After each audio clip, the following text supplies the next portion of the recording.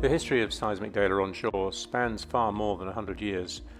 It's a story not just about the technology, but also about the people behind the technology.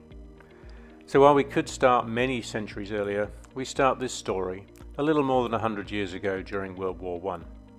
Thanks to the likes of Andrew McNaughton, William Sansom, Lawrence Bragg, Reginald Fessenden and Luda Mintrop, acoustics emerged as a method of remote sensing.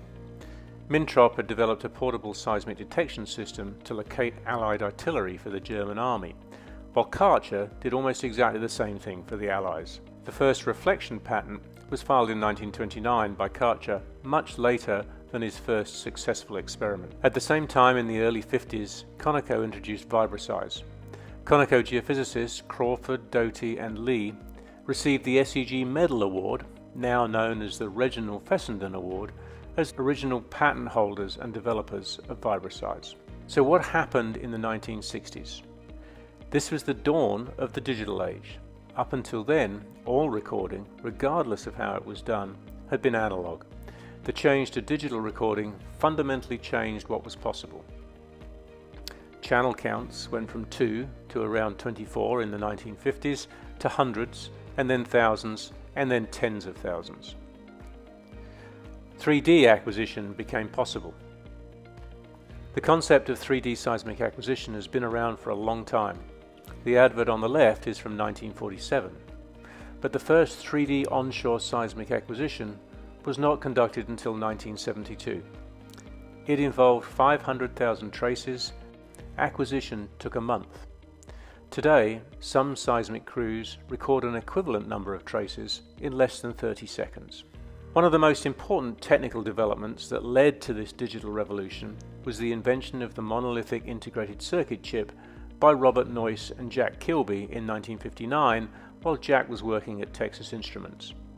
Noyce and Gordon Moore of Moore's Law subsequently founded Intel in 1968, but we should look at this corporate history as the technology is intertwined with geophysics.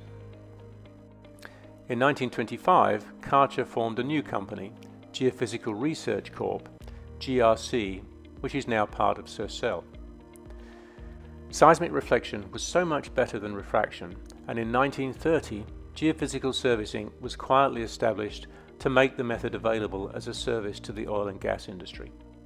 Later, in 1941, the company was purchased by McDermott, Green, Johnson and Peacock. Three of these men, along with Karcher, were destined to subsequently become SEG presidents. So we started with some of the greats of the last 100 years and looked at others along the way. But I wonder if any of these innovators could have predicted today's technology. I wonder if Karcher could have conceived of moving equipment by helicopter, or of a single man deploying 100 full recording systems with survey through GPS, detector and recording, all in the palm of your hand. Would he have thought that exactly 50 years later, and 50 years ago today, man would conduct the first active seismic experiment on the moon? And so, as man was planting geophones on the moon, IAGC was formed. And as we move forward, perhaps we will not even have a single man in the field. 100 years ago, Karcher recorded a couple of traces.